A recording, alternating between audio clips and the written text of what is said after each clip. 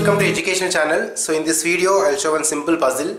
So this is actually one math trick also we can take. Just on the normal cardboard I prepared one question. So here is we need to take. So these are the three statements. Based on this we need to frame the question. So here is we need to choose any 3-digit number, but each of the digit must not be the same.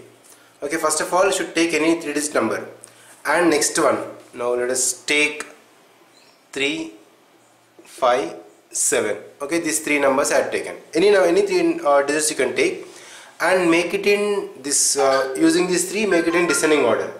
That is, if you write 753, right? Now take the same number and subtract with the reverse of this. 753 reverse is 357.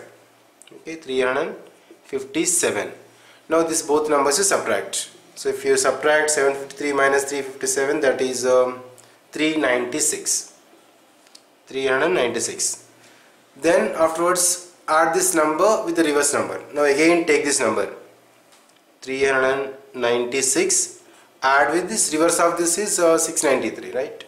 693. Just you can add, then you will get this sum of this both numbers is 1089. So you can see the answer is 1089. So let us take, instead of this you can take some other numbers. So in the place of 357, just let me take 249. Okay, any 3-digit number. Okay, first one is using this 249, we need to make the number in descending order first. Just erase this. So 249, using this all 3 digits in descending order is 942, right? 942 we should subtract with the reverse of this.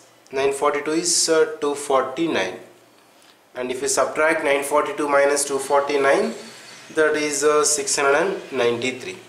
Now take this number and reverse and add to this the same. That is 693 plus 396.